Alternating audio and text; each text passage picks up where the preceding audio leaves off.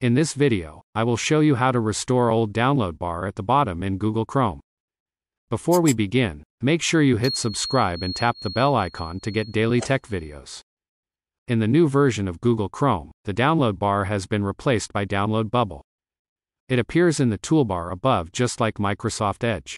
But you can switch back to the old download bar and I will tell you how.